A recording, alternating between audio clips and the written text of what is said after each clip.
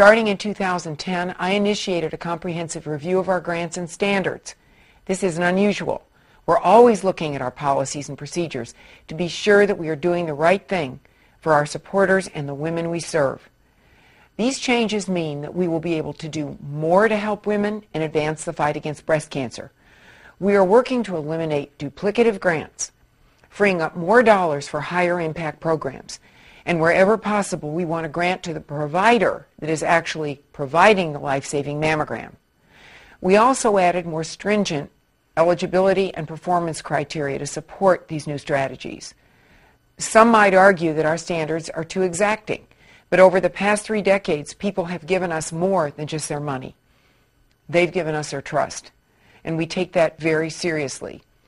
Regrettably, this strategic shift will affect any number of long-standing partners, but we have always done what is right for our organization, for our donors and volunteers. We lead from mission, and most importantly for this mission and the women we serve. We are working with our affiliates to ensure there are no gaps in services. Contrary to what some are saying, we are not pulling any existing grants. Current grants are not affected.